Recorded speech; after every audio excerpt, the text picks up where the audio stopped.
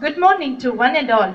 Today's play will be based on the classic fairy tale, Tom Thumb. I'm sure you'd be anxious to know how a miniature kind of creature will make his way into the king's heart. This play will showcase some morals like be true to yourself. Bravery is an admirable trait. Size does not matter. If you want to achieve big goals, size does not prove a hindrance to you. Now, class 1 is students are going to rock the show. So, just sit back, open your ears and enjoy our skit.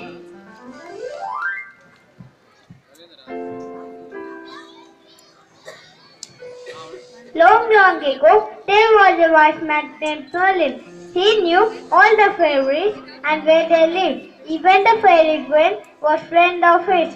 Once while he was traveling, night overtook him in a deep forest. He knocked at the door of a small cottage and asked for some food. Hello, is somebody here? Yes, how can I help you? I'm so hungry. Can I have some food to eat?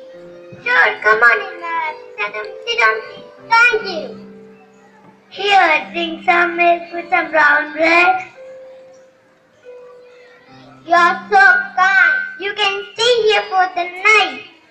Yes, you can stay here. I appreciate your help.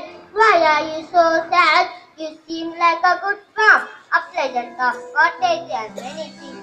It will make you happy. We are unhappy because we don't have children. I would be the happiest woman in the world if I had one. If you are no bigger than my husband's son, we should love him dearly. That would be indeed. But I hope you and may have your wish. Next morning, Merlin left his house and went to talk to the queen of the fairies. And he told about the farmer's wife. The good woman shall have her wish. I will give her a son no larger than her husband's thumb.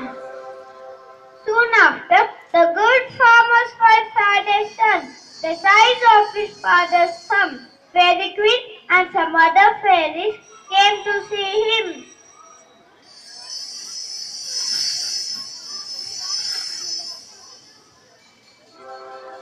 Oh, little boy, your name will be Tom Thumb, and we came to give you some gifts.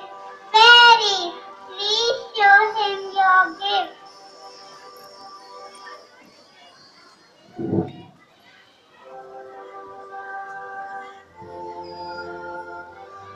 Tom, my gift to you is a shirt made of silk from a spider's web. I give you a coat made of thistle down.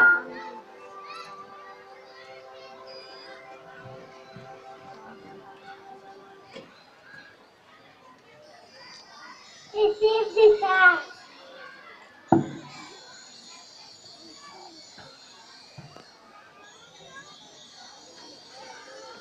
I give you this tiny shoes made from a mouse skin.